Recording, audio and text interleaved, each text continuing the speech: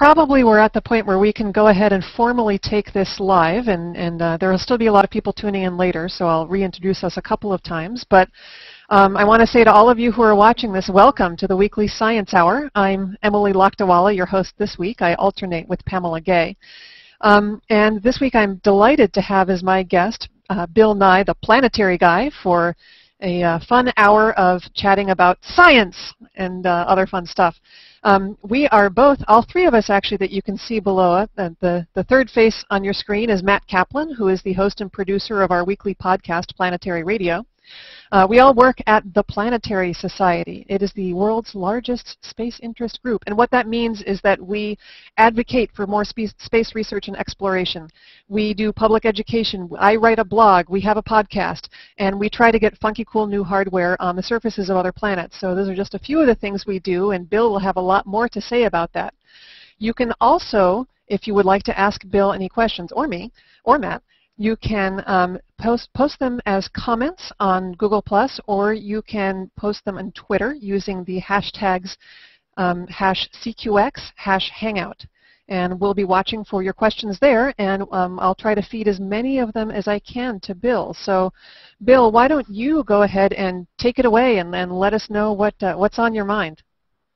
Well, what's on our mind, everybody, is the NASA budget. Even if you don't live in the United States, you live somewhere else in the world, NASA, the National Aeronautics and Space Administration, spends more money than anybody else on space. So our concern is that the planetary budget, the budget for planetary science, has been slashed. And this is in nobody's best interest. That's our claim. That planetary science is where NASA has had its greatest successes of late. It's the crown jewel of space exploration at the world's largest space agency. So by cutting this budget, it's probably bad for everyone on Earth. And I'm not being extraordinary or exaggerating. There's only one organization so far that can routinely land spacecraft on other worlds. It is not trivial. You may have watched science fiction movies, but they don't even land. They just beam down. Well, in real life, we can't do that. So it's very difficult for people to land spacecraft on other worlds. For example, the Russian Space Agency, which is currently the premier way to get to low Earth orbit with the Russian Space Agency rocket. That organization is 0 for 21 sending missions to Mars. They've tried 21 times and missed every time. It is Mars is hard, as the saying goes, very difficult business. So we want to maintain the world's expertise in going to other worlds. And I had nothing to do with this. I was born in the U.S., so I'm a U.S. citizen, and I am, after a fashion, in favor of the U.S. And so having the U.S.'s space agency budget cut is, for planetary science, is not good. And the thing that everybody talks about, the thing that was being discussed at this hearing with the administrator of NASA, Charles Bolden. Well, this isn't actually Charles Bolden. This is a picture of Charles Bolden. Right? I know this is virtual. I just want you to be engaged. So he did what he could to reckon the U.S. Congress's directive to build a rocket, which is hilariously called the Space Launch System, some people, in perhaps mean-spirited fashion, refer to as the Senate Launch System. NASA's been directed to build this rocket, and the money that that's taking is affecting the budget for everything else, especially in our opinion here at the Planetary Society. It's affecting the budget for planetary science. So this is what we're working on right now, Emily. So, Bill, can you let me know why should we even care? Why is it important to land on other worlds? Don't we have problems here on Earth? No, it's not important.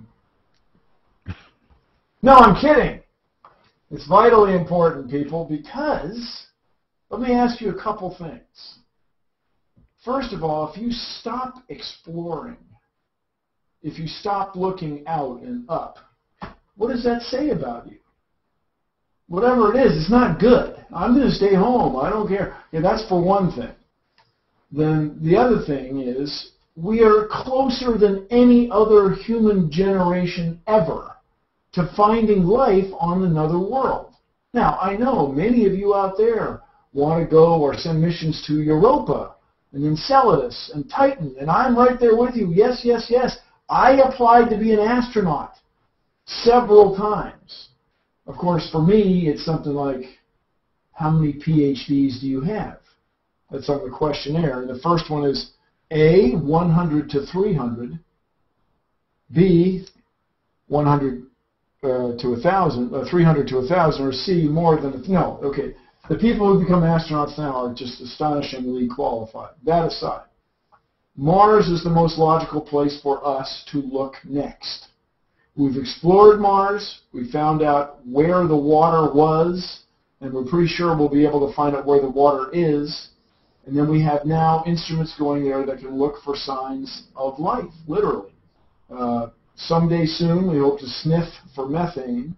But the other thing, this spacecraft that's on its way right now, while we're sitting here talking, is going to be able to detect sterols, like cholesterol.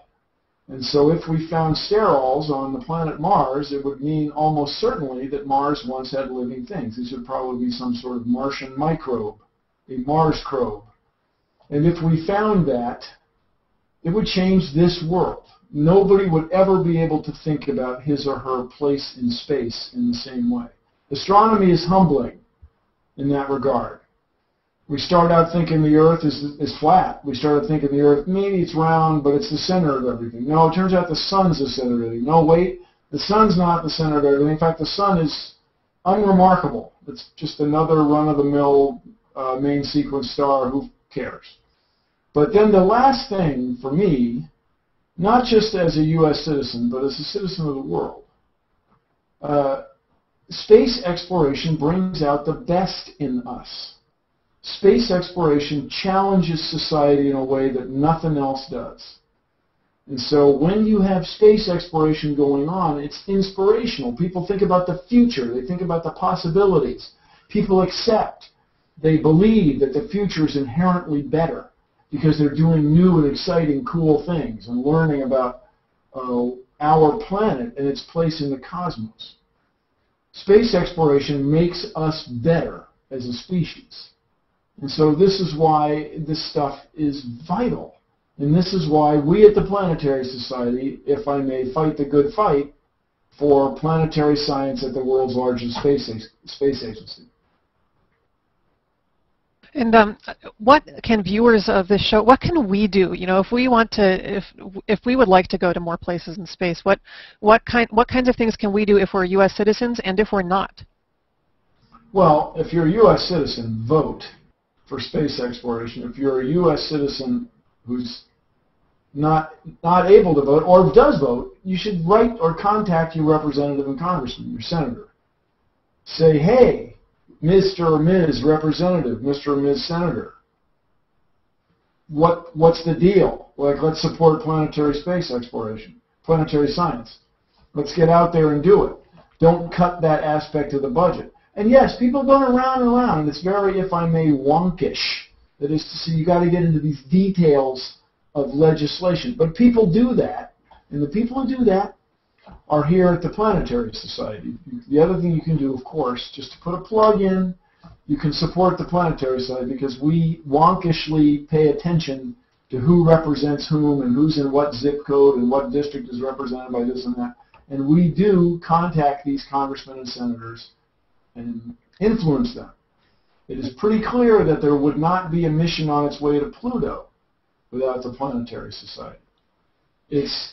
We're very hopeful that planetary science will be restored because of our work at the Planetary Society. So those are things you can do. And I know that you're feeding me questions. Well, I'm not kidding. Yeah. You know, supporting us and writing to your congressman are real things. One of the things that I did for the very first time recently was actually in response to a different call, the problem being that, that the federal government for some reason can't seem to get the production of plutonium-238 restarted so that we can have the power supplies that we need for outer planet missions. And so for the very first time, I actually called my senator's office. You don't get, put through to your senator, but you call a staffer, and the staffers do. It's their job to take down your concerns and add them to the list. And it's amazing. I've heard how few phone calls it takes to actually make your representative sit up and take notice. So if a couple of you can summon up the courage to actually call your representatives, you might actually help us get somewhere.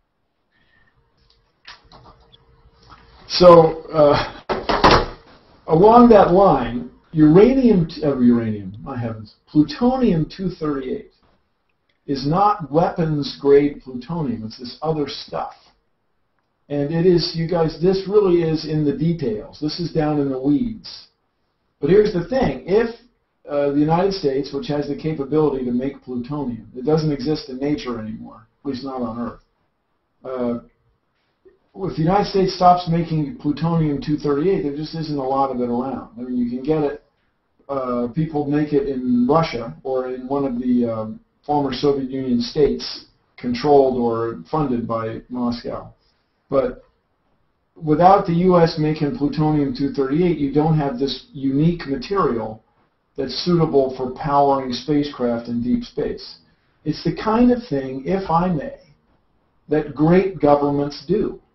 Great governments produce this exotic, albeit dangerous material, really for the betterment of all humankind. Every image that comes back from a spacecraft powered by plutonium battery, plutonium radiothermoelectric generator, that image is public domain. That image is for all of us. The Hubble telescope images belong to everyone in the world. The Cassini images of Saturn belong to everyone in the world. And this is a wonderful thing. This is another example of space exploration really doing what it can, bringing out the best in us, making us a better species. And I admit, plutonium is crazy dangerous. I had lunch once with Glenn Seaborg, who, unlike many of us, had a Nobel Prize. And he told me the story. He invented or created or made to come into existence the very first plutonium. And he insisted, he told me they wanted him to call it plutonum. But he said, come on, Bill, plutonium, that sounds a lot cooler. I said, yeah, Glenn, yes, it does. He was in his 80s at this point. Anyway, they named element 106 after Glenn Seaborgium.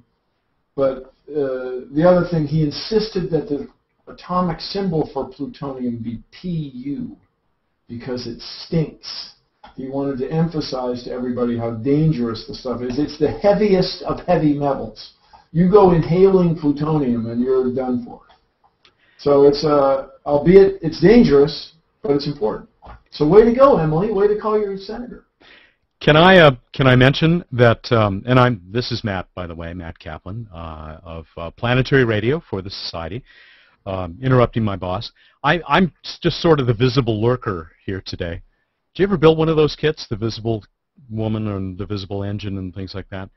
I thought I would point out, let's see if I can get this to work. Emily says it does.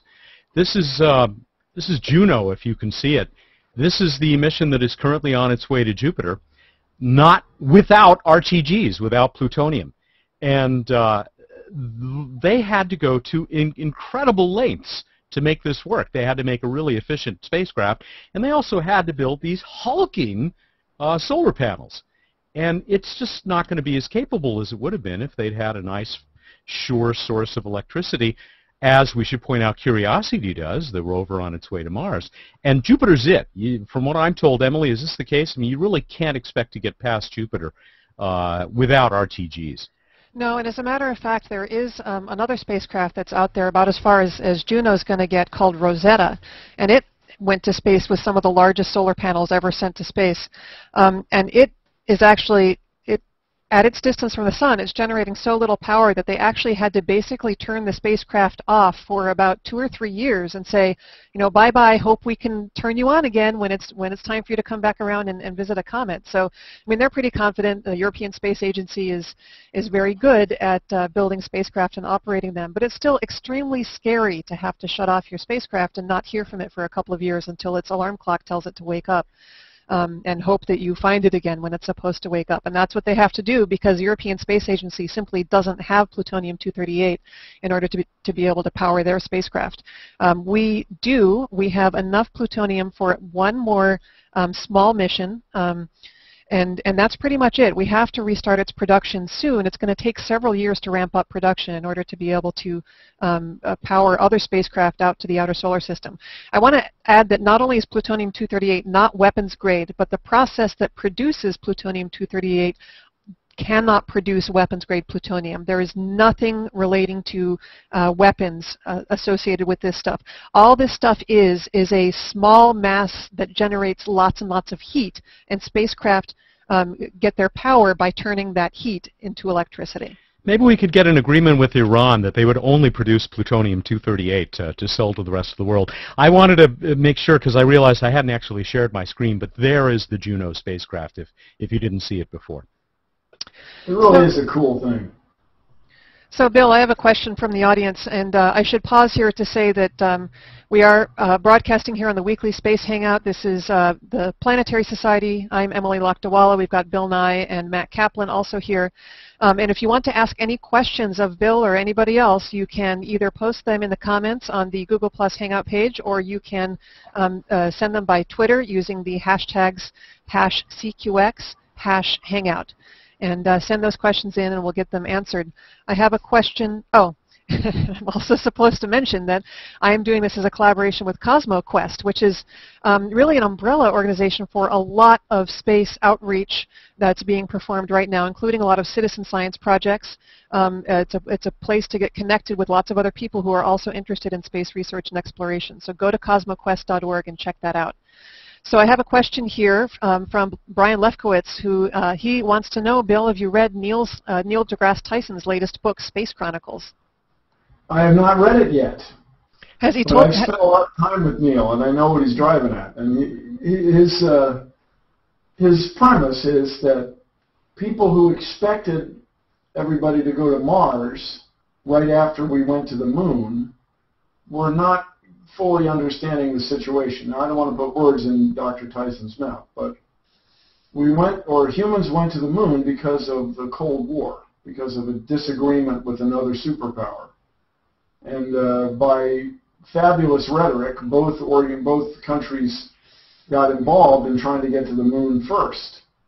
So after one country did, and the Cold War was not resolved, but winding down, people were not motivated to go to these remote places anymore.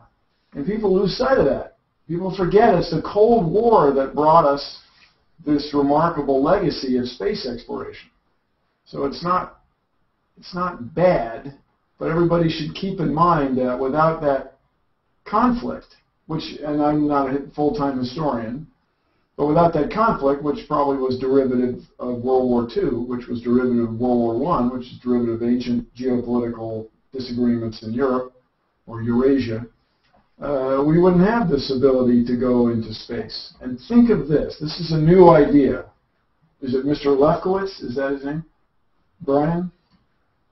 That it may be a very lucky thing that if you are a civilization on a planet orbiting a star, and you don't, for some reason, develop a space capability, a space program, you probably will have a much more difficult time deflecting an asteroid when that opportunity comes along.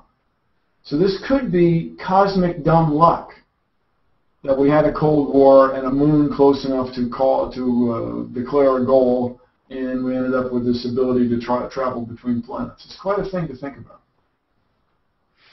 Something we've been talking about on the radio show, Planetary Radio. In fact, this week's show, here's a plug, at planetary.org/radio. It's a conversation with a fellow named Jaime Noman, who is with La Sagra Observatory in Spain, just like 3 weeks ago, they discovered a near-Earth object that is going to swing very close to our planet next February.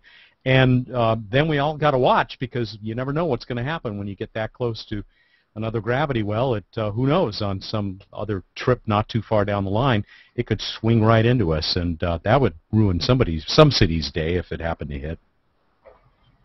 We're getting a couple of questions from the audience on relating to human exploration, the relative importance of human exploration versus scientific missions. And the questions are whether you support human exploration, whether you think it's a valuable use of our funds, and whether you think that it's a problem that we're constantly being forced to choose between the two. Well, it's a problem, and say we, the National Aeronautics and Space Administration, is often forced to choose. Now keep in mind, I applied to be an astronaut several times, but after Christy McCullough got killed, my bid was not so viable. That aside, as John Grunsfeld says, the guy who's now the head of NASA science, he's flown in space several times. He was the guy who repaired the Hubble telescope and had difficulty. Wearing a spacesuit. He didn't just show up. He says, we've gone to the easy places.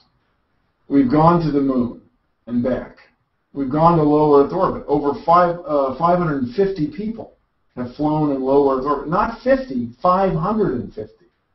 But getting out beyond that is a very difficult thing. It's a difficult thing. And so everybody's got to agree that it's worth doing. Now, for me, I'd like to send humans to an asteroid and catch up with an asteroid. And you would say, well, what are you going to find there on an asteroid? We don't know. That's why we're going to go have a look.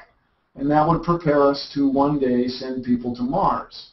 And keep in mind, 550 people have flown in space.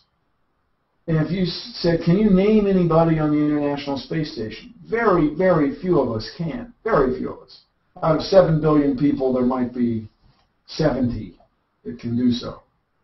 But if there was somebody going to Mars, everybody would know his or her name. Everybody. If you had a mission to Mars, instead of nobody knowing who was on board the station, there'd be a line around the block. There'd be a line for kilometers of people signing up to fly to Mars.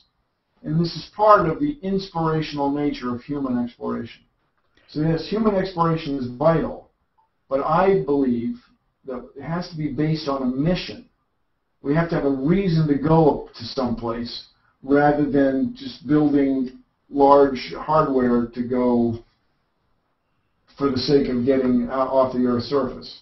Now, before we let go of that, if I may, we keep a presence in Antarctica. There are scientists in Antarctica, in the South Pole, working all the time, studying the ice, the atmosphere, the living things there, because they make discoveries continually.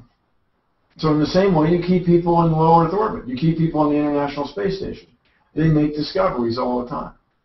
But what we want is to go to someplace, to send people to someplace new and exciting, to make new discoveries, to find something new, to learn more about, especially for me, objects that could change our way of life in a catastrophic fashion, just getting hit with an asteroid or a comet. Bill, you made me think of all those people out there, the crazy but admirable folks who signed up for a one-way trip to Mars. Yeah, I think you'd have a line around the block. Yeah, now the one-way trip to Mars, you guys, it's easy for the pioneers to go from a culturally repressed Europe or Eurasia to California. I mean, I get that. The orange trees were like weeds after the Spanish got them planted and established. Okay, but Mars, there are no orange trees. There's nothing to drink. It's fantastically cold, and there's nothing to breathe. For example, how many of you would want to go live in Antarctica for a few years, just to see what it's like, just to be pioneers? Plenty of open space, and I don't mean the Antarctica with the ice and the penguins and stuff. I mean the dry valleys. It hasn't snowed in over a century, and there is nothing to drink, nothing for humans to eat, and there is something to breathe. How many of you want to try that? Mars is an extraordinarily difficult place to make a living. I'm not saying it can't be done. It's just, it ain't so easy. It isn't changing channels, watching various sci-fi shows. I was actually today visiting a small business that develops space technology, Honeybee Robotics, here in Pasadena, and they were showing some examples of the stuff that they had worked on in Antarctica, actually doing field tests. And they said the field tests were great, but we were miserable. And you saw a video of them, and they were like shaking and beating their hands against their legs to get the circulation back into their fingertips. Antarctica is hard. So let's move on to the next question. We've got one from Faisal Saeed Al-Mutar from Iraq. He says, how do we advance our understanding of cosmology in our country where people believe in delusions? And I think that we can broaden this question more generally, Bill, to ask, how do you deal with people who may not use science as a screen through which to view the world? Can I just say, we have plenty of those delusional folks over here too, brother. Indeed. Yeah, I'll tell you, you're not alone. We have, in the United States and the United Kingdom, for example, in Africa, these are places I visited, and especially in China, there are an enormous number of, for lack of a better word, superstitious people. Believe in forces that science can't document and so on. So what I always encourage is try to ask them why they don't believe in the scientific explanations. What is the real reason you don't, in the United States, our problem is you don't believe in evolution. What is the real reason you think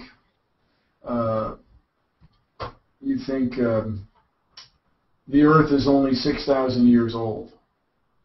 And you'll find that they start to challenge themselves. And I guess what I'd say, it's a process. You're not going to influence people in one sitting. But we chip away at it, and I always encourage people to be open-minded. But of course, when you're confronted with angry people, in the United States we have a joke, the pitchforks and torches. These would be people from a very popular, frightening novel called Frankenstein, Dr. Frankenstein. You just got to chip away at it. When they're angry with you, you just try to listen. And you're not going to influence everybody in one Google Plus hangout. But the longest journey starts with a single step. And this is, as you may know, my mission. I chip away at this problem every day. So hang in there on this hangout. Let's see here. Oh, we have an interesting question here from William McCloskey. He wants to know, would you take a commercial ticket into orbit to help bring attention to the issues of human exploration in space? If I thought that would bring attention to human exploration in space, my understanding right now it's $200,000 for 3 minutes of what's called black sky and about 1.5 minutes of zero G. I think he means they were going to comp you. Oh, cool. Oh, if I'm comped, party on. Yeah, bring it on. If I get to go for free. I'm pretty good, even at my age. I'm pretty good with G's, G forces and flying and motion. I'm pretty good with that. Yes, bring it on. I think, shooting from the hip, I'd like to wear a cool flight suit. Like a cool flight suit. I think that comes with the price of the ticket. But this business is coming up, it's an extraordinary amount of money, but they have over 450 people who have signed up for this ride. So I say more power to them. We got to get out there. I remember many years ago when I was very young, I met Buckminster Fuller, who's the guy who popularized the geodesic dome. It's a very efficient structure from a material standpoint. That is to say, you don't have much material, metal or carbon fiber or plexiglass or what have you, to make a very large volume building. He did calculations showing you could make a geodesic dome that would float on the atmosphere. How cool would that be? Oh man, it's an investment though. Someday soon. Yeah, a large investment. Let's say keep an eye on the website, because George Whitesides, our friend at Virgin Galactic, he runs the place, has invited us out to the Mojave to take a look at Spaceship Two. So we'll be dragging a video camera out there before too long, I certainly hope. And by the website, of course, Matt means planetary.org, where you can find all kinds of great updates, including my blog, which I write every day to talk about cool space research and exploration. And Bill, I'm wondering if you can tell me what some of the most exciting, what you think are some of the most exciting discoveries that have been made recently in space. Well, water on Mercury took me off guard. Ice on Mercury. And then, well, just for me, when you see animations from still pictures of dust devils on Mars, that gets me. I gotta say, that gets me. The icy cracks on Enceladus, they're just crazy. They're just beautiful. These are places that are so extraordinarily remote, yet we have a lot in common. I guess you know what, Emily?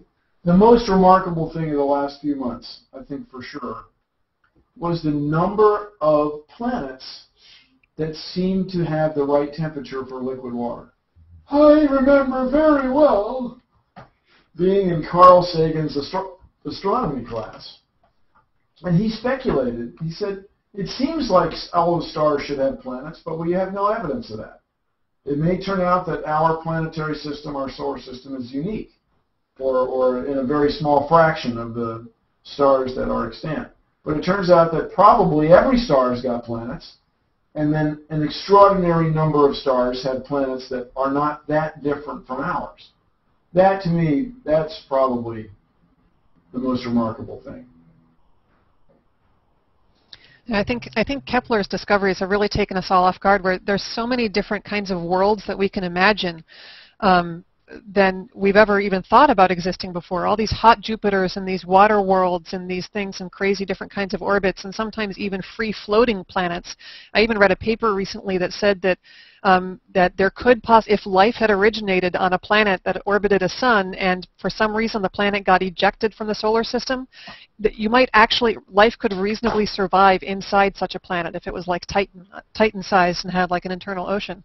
And so I think that all of this, it seems like it should be seeding science fiction. I'm wondering what role you think science fiction plays in helping us imagine the future of space exploration. Are you asking me? I am asking you. That's the greatest thing ever. And for those of you of a certain age, such as I might be, you might recall the original Star Trek episode where the world is hollow and I have touched the sky. Yeah. Anyway, these are old science fiction ideas that are based on science. So there's shows on Science Channel now where people travel from one side of the galaxy to the other, and they do that through wormholes. And wormholes are extraordinary ideas that may or may not be a consequence of the mathematics of physics, the mathematics of the universe. What you find in the universe is so extraordinary it cannot help but stimulate science fiction. So it can help to stimulate your imagination. It's just so, all this stuff is so crazy that for us, we always have to look at it from our point of view. We've always got to put humans in the scene. But that turns out to be, probably in the universe, a hard thing to really put humans everywhere. But if you stop thinking about it, I say, just stop doing anything. I mean, that's so inspiring to imagine other worlds and other living things. Come on, it's the coolest thing ever. We have a question from Twitter. Graham2128 wants to know, when do you think we will get a human to land on another planet, or maybe the asteroid, or even back on the moon? Do you think we're going to see that soon, or what? Back on the moon, I'm pretty sure you will see Chinese Space Agency pull that off in the next 20 years. Now, I would say the next 5 years. But what happens, we all think the future is closer than it is. And we all think it's going to be, the changes are going to be worse than they turn out to be, and so on. But the Chinese Space Agency will certainly have people there in 20 years, but maybe in less than 10. And then when that happens, everybody in other space agencies will get all aflutter. Meantime, you know, we've got asteroids that have our name on it. And so I would like to get asteroids. I'd like to get astronauts out to asteroids, let's say, by the year 2030. I'd like to do it this next weekend, but that's it's a very difficult thing. So let's say if I were king of the forest, and I'm not, by 2025, but let's say realistically by 2030, 2035. We'll see. It takes us, the space interest community, nudging our leaders to remind them of the great value of space exploration. That's how we're going to make it happen. It's up to you and me to, dare I say it, change the world. I think there's the mini space race that's on the other side of the planet right now between China and India. And China has a pretty good head start. But there is no question that India is going through the same kind of Sputnik moment that we did many years ago. And yeah, I wish them both the best of luck, because I think you're right. I think that would be the primary driver of a lot of other space programs, including the United States space program, starting to be much more daring as it once was. I want to pause here and just for a station identification again. This is the Cosmoquest Weekly Science Hangout with me, Emily Lakdawalla, Bill Nye, the Planetary Guy, and Mat Kaplan of the Planetary Society. Those of you who are watching on Google+, please +1 this broadcast so we can tell how many people are watching it right now. And you can ask questions by posting comments on the Google Plus broadcast or by tweeting any questions with the hashtags #CQX, #Hangout. And the latest question that we've received is, Bill, what place in the solar system, this is from Jay Graff. Jay asks, what entity in the solar system other than Earth do you think has the best chance to be harboring life right now? Harboring life right now, I'd say Mars. I still go for Mars. And people say the surface of Mars is cooked by extraordinary radiation all day, but there are glaciers below the sand on Mars. So I want to go to a deep rift, someplace where we get access to, like geologists go to valleys to look for layers of rocks. We get access to the edge of a subterranean glacier, a glacier under the sand. And then it's near hypothetically, it's near the equator, and the sun warms the ridge or the valley wall, and this super salty water is oozing out, and there is some crazy Mars organism that is able to thrive on super salty water in extraordinarily cold area where the surface is irradiated with intense cosmic rays and ultraviolet. The next place I think, and Emily, you probably know more about this than I do, my goodness. The next place I think is Enceladus, or is the next place Europa? I just said Europa. I was going to ask you, how far behind Mars would you put, either of you, put Europa? In what, a scale of 1 to 10 or something? Yeah, if Mars is a 10. I'd say it's half as likely. There's on Mars with the Phoenix mission that landed in 2008. That one really opened my eyes. They scooped down below the surface and reached the ice that was sitting just a couple centimeters below the surface. And one of the scientific conclusions that they came to after they analyzed their data was that there is actually liquid water in this icy northern waste right now. There are these tiny little thin films, just a few molecules thick, sticking to dust grains sitting near the surface of Mars. And it's just a few molecules, but it's enough for chemistry to be happening. It probably is not a good place to imagine any bacteria thriving, but still, you know, if even in this really awful, inhospitable place, near the North Pole of Mars, you can have liquid water with chemistry happening. It does seem that life is more possible on Mars than I had thought before. The other thing, Bill, that I thought that you might want to talk about is the whole the panspermia hypothesis and what that means for life in the solar system. Well, everybody, look, if we found living things on Mars, the next question would be, and I'm talking about microbes, right? The next question would be, well, what are they like Do they have cells? Do they have, dare I say it, DNA, deoxyribonucleic acid? Is it like ours? And get this, everybody, suppose it is like ours. Suppose that Bill's slushy outcropping, Emily's biofilm layer of water, thin, crazy film of a few molecules, there's something alive that is very much like the cells on Earth. Well then, my friends, it is not beyonding to imagine that when Mars got hit by something 3 billion years ago, and these pieces of Mars were tossed off into space, and some of them landed on the Earth, and we know this because we pick up Martian rocks from time to time that have amino acids in some meteorites. It is possible that life started on Mars when the sun was of a different configuration, Mars farther out, cooled off faster, this and that, and that we are all descendants of Martians, Martian microbes. That is extraordinary, but not crazy. And so this is worth investigating. This is worth knowing. And I remind everybody, if you are a citizen of the Earth who pays taxes, it's less than 1 cup of coffee to run a mission to Mars. Not 1 cup of coffee every week, no, 1 cup of coffee per taxpayer. And we can send a mission to Mars.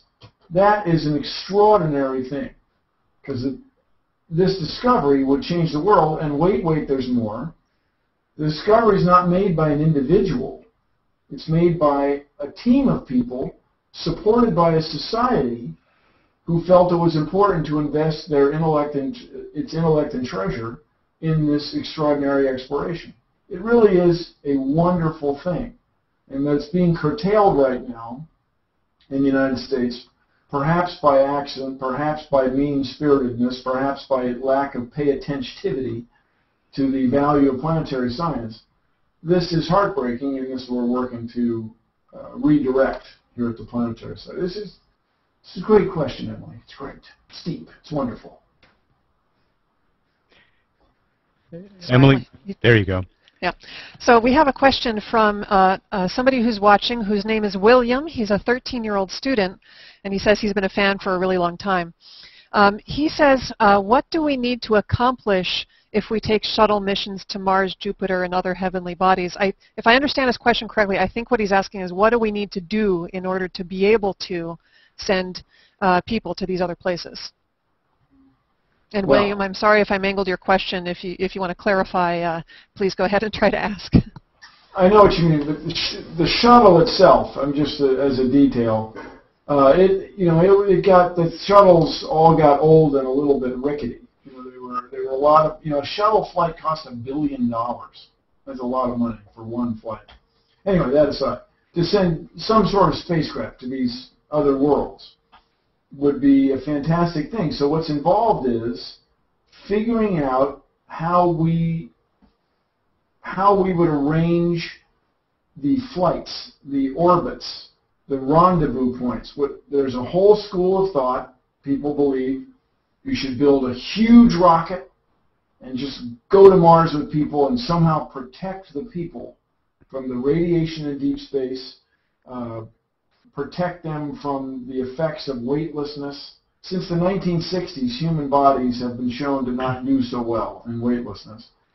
And the other thing, really, this is not an unreal thing. We've got to figure out how to keep people from going crazy, just driving each other nuts, staying in this one small spacecraft for years, going back and forth. Then there's another school of thought that says what we need to do is put fuel depots. These would be tanker trucks full of rocket gas out in space, so that you would go up and refuel up there and then keep going. And you do it in stages, in pieces, in segments.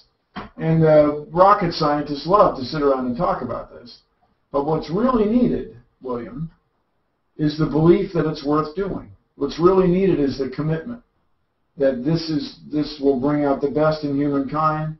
We will make discoveries that we can't predict. We will change the world. This has to be something people believe in. And bear in mind that if you're a government official, you've got a lot of other stuff you got to take care of. People need health. All the humans on Earth still seem to thrive on conducting wars, and so we need departments of war and defense. We need the streets to be paved, the stoplights to work. We need the sewer systems to work, the telephones to work, the internet to be protected. We need all this stuff to keep working, and space is just one more thing to invest in. But our claim at the Planetary Society and at other space interest organizations is that investment in space really comes back to improve the quality of life for everyone. So this is a great question. What do we need to send people to other remote places in the solar system? And I would say what we need is a belief that it's worth doing, a commitment that it's worth doing. That's a great question. Can I make a suggestion to William? William, if you are anywhere near Washington, D.C., and you want to go to the coolest science event ever, here it is. It's the United States of America Science and Engineering Festival. And there may be 500,000 people there, and they'll all be asking questions like yours and having a great time. Planetary Society will be there with a large booth, and Bill will be there doing a major presentation, but lots of other really cool stuff that will be going on in that last weekend in April. And Cosmoquest will also be there. They'll have a booth in the NASA area. So oh, great. It'll be a big space party. I've got a question for Bill as we get near the end here. Is this the first public showing of the new Planetary Society logo behind your head? I guess so, yes. Yes, it is. Yes. Now, this is probably not the final. There may be some detail about the spacing of the letters, but this is basically what we're working on. So I'll keep it in the background and tease you all. The new Planetary Society logo has motion, is forward-thinking, is part of the future, is exciting, and is, when people look at it, and Matt corrected me if I'm wrong, it makes you feel like you're moving. It makes you feel like you're going somewhere. About Warp 7. We're excited about that. So we've got a couple more questions from the audience here. We've got one from Cirovilla. I'm not sure if I'm pronouncing your name correctly. The question was, Bill, do you believe in the possibility of the existence of other intelligent life elsewhere in the universe?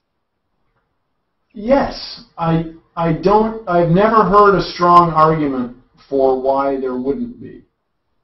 The scale of the thing is so remarkable. This is to say, there are 200 billion suns in our galaxy, and there are 2.5 times that many galaxies. So the chances of there not being intelligent life just seem so remote. I mean, there's got to be intelligent life. The thing is, have they come to visit us? Almost certainly not. But I do leave in the almost. No, we've never been visited by aliens. No, not happening. But they're got to be out there. Got to be. So here's a question from Michaela Knott. She asks, what was your favorite NASA mission after moon landings and why? Oh, well, so far, it's the Spirit and Opportunity rovers, if I can call that one mission. So far. I mean, I love them all. Don't get me wrong. Who doesn't love Messenger? Who doesn't love Cassini? Who doesn't love Juno? I went down for the second to last space shuttle launch. That was cool. It was great. Fantastic. But the thing that really has my heart are the Spirit and Opportunity rovers, because I was involved in that mission, albeit in a tiny way. And I referred to the crazy sundials that are up there on Mars. And by the way, we're going to rev up the Earth Dial project again, where we try to get people around the world to build a sundial that's visually reminiscent of the sundials that are on Mars. So there's 2 of them up there, sundials on Mars. There's 2 of them up there right now. And the third one, which was sitting in Jim Bell's desk drawer for several years, is been cleaned up and it's screwed down, and it's on the way to Mars right now. While you and I are sitting here, there's another sundial in deep space ready to cast a shadow on another world. And I found these things inspirational. It's a personal thing, I mean, I admit. But those, if you have to pick one mission or one overall mission, and I mean, I love Spirit. It's stuck in the sand, so right now I'm rooting for Opportunity. But it's the same deal. It's rovers on another world, powered by the sun, with sundials inspired by my father's hardships in World War II. And it's just something I lived through and is part of me. So, Bill, I think it's time for our very last question, and it's kind of a funny one. It's from Teal Britstra, and she wants to know, when is it going to get renamed the Interplanetary Society? Well, bear in mind, first of all, there is the British Interplanetary Society. And in 1935, when the BIS was formed, interplanetary was the word they used before they really had the word astronautic. You know, I'm a member of the Astronautical Federation and so on. But people say all the time, what's your favorite planet? People may have asked you that. What's your favorite planet? And quite often, if you have school kids who are about 12 years old, 15 years old, school kids will say, Pluto! Pluto's my favorite planet. When you get down to kids who are 6, they'll say Saturn. But for me, and I think for all of us, just to give you something to think about, my favorite planet is the Earth. This is where I was born. This is where all my friends are. If it's the Earth versus Saturn or Pluto in the solar system cup, I'm all about the Earth. So for us at the Planetary Society, yes, we want to compare our world to others, or we want to compare worlds, Venus to Mars. We want to understand Saturn. We want to understand the moons of Jupiter that are so Earth-like in dimension and aspect. But the most important planet for us humans is the Earth. So understanding the Earth in planetary terms, or with a planetary perspective, is very important. So while I'm CEO of the Planetary Society, we're not going to change the name. Boy, that is a great question. That is a great question. Thank you very much. Thank you, everybody. This has been just great. Thank you all for participating. Yeah, thanks to the whole audience for watching. Those of you watching on Google+, please +1 this now so that we know how many people are watching. Thank you all for participating. If you would like to do this again, there will be the next Cosmoquest Hangout is tomorrow morning at 10 a.m. I'll be on there again. I'm sorry, 10 a.m. Pacific time. You'll have to convert that into other time zones, remembering especially that this is that weird 2 weeks when the United States has switched to summertime and the rest of the world has not. That one is hosted by Fraser Kane and has on it a number of other space bloggers. You can follow my blog at planetary.org/blog. You can listen to our podcast at planetary.org/radio. Bill and I are on that with Matt every week talking to different space experts about what's going on currently in space research and exploration. Next week, I and actually most of the rest of the cast of the Thursday morning Hangouts are going to be at the Lunar and Planetary Science Conference in Houston, which is a huge gathering of planetary geologists talking about the latest research in space science exploration. So tune in to my blog and to Cosmoquest for the latest updates on that. Again, it's planetary.org/blog or cosmoquest.org. So thanks for watching, everyone. Thank you very much, Bill and Matt, for participating. Everyone, please +1, and I hope you'll tune in next time. Take care. Bye-bye.